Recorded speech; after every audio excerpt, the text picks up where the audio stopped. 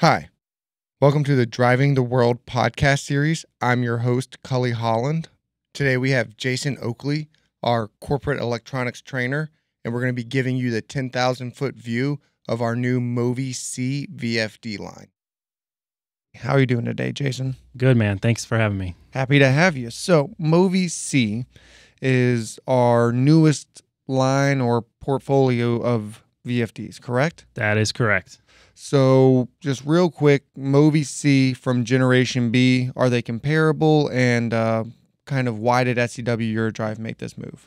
Yeah, we kind of have an equivalent from each product in the Generation B, which is being moved to the Generation C. And the reason for that is just time. You know, Generation B has been around for 20 plus years.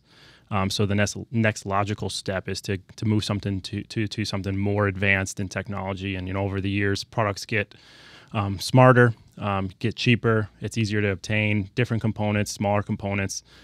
So those are just some of the few reasons, but mostly it was just the next logical step. Okay, so Movi-C is SEW keeping up with the times, if not even trying to innovate and stay ahead of them. Absolutely. All right, so I guess the first question would be, anyone using our Generation B can just automatically use Generation C, or are there some differences? Or there are differences. It's a good question. Generation B is not necessarily compatible with Generation C. By that I mean mostly when you're using the software. Okay. There's a new software for Generation C. It's called Movi-Suite. And if you have a Generation C product, you'll use that software to control it, engineer it, interface with it. But that software is not going to be compatible with our Generation B products. Okay, so maybe a main difference, because the functionality sounds like you've kind of taken the functionality from B, improved upon it, but kept it. But to be able to use it, you have to use the software. So where can they get this software? I mean, is it easy to use? I mean, what are we kind of looking at with the software here? The software is one of the, in my opinion, best parts of Generation C. It's real modern, user-friendly. You can get it from the SEW website for free. So just from some of the training classes we put on, people who are completely new to the software, within 10, maybe 15 minutes of using it, have become significantly more comfortable with it than they ever were with the old software in Generation B.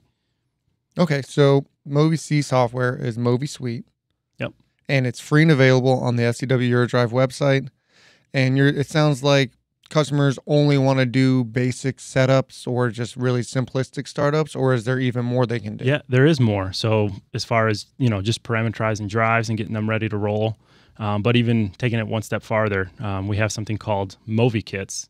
Those are program modules, pre-programmed. They're used to implement simple control tasks, and even take it even farther to do something complicated like robotics.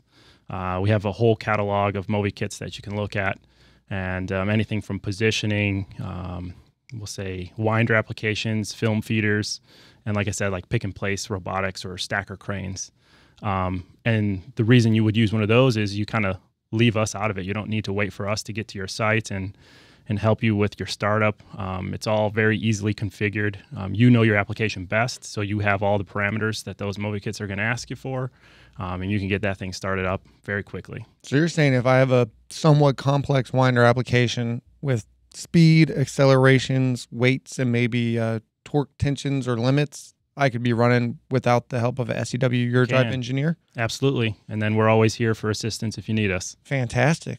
So that sounds like we've kind of covered the software. Let's get into some of the hardware. We do have a Movi-C unit here with us today. So I'm going to just go across the board. And on this side, what am I looking at? You're looking at our Movi-C controller. That's kind of the brains behind the operation. Okay, so we have a controller here. Is a controller always needed, or is it maybe an add-on that's needed some of the time? Yeah, it's all dependent on what you're trying to do in your application. It's not always needed. Again, sometimes we can use Movi kits with just a drive. Other times they might require you to have an upper level controller from us. So it sounds like just reaching out to your local SEW resource would help clarify that aspect. And as we move across, can you tell me the difference between some of these sections? Yeah, actually these three kind of go together. That's going to be our Movi-Drive modular. It's a cabinet-mounted inverter. Starting closer to you, we have our power supply module, and then we have access modules.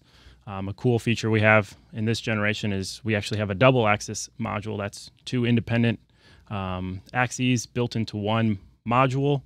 And this is our again, Movi-Drive modular, and it's used for, we'll say, kind of like robotic movements and pick and place. I've mentioned a couple times now. Very cool. I can't see the other side. Are we looking at anything else on that side? Yeah, we're looking at our Movi-Drive technology, kind of a direct successor of our Movi-Drive B, which was previously our flagship inverter. And it's a standalone inverter. You can communicate with the other inverters as well, but it's a standalone. It has a built-in power supply in the back, and that's probably going to, in my opinion, be one of our most popular inverters going forward. So this is all of our cabinet stuff, and I know that Generation B had decentralized. Did Generation C, Movi-C step forward with the decentralized as well? Yep. There's the whole Generation C portfolio is quite large, and it includes, and only today we have the cabinet stuff, and this isn't even the full cabinet portfolio, but the decentralized component of it exists. And one of the best things about Generation C is when you're using our new software, whether you're using decentralized or cabinet, as far as configuration goes and engineering, it's very consistent and uniform across the whole portfolio. So it looks the same. So if you know how to do it in one inverter, you know how to do it in the rest. That's great news, because I know our customers would love to be able to have consistency and simplicity across the board. So talking about our customers, we had Generation B. Who should use Generation C? Is it only for like these complex systems or new customers? Nope. Or yeah, pretty much anybody that needs to make something move. You know, from standalone inverters for simple applications, you know, shaft spinners, simple conveyors, to our more complicated, where we're using, you know, motion controllers and the modular setup to control delta robots and stacker cranes. So it sounds like Movi-C is the future, and pretty soon all SEW customers are going to be using it. That's the way we're trending. So very cool, fantastic. Anything else we need to know about Movi-C, or is that pretty much the gist of it? I think that's the 10,000-foot view. Well, wonderful. Thanks for coming on today. Really appreciate your time, and hope to have you on again soon. Thanks for having me.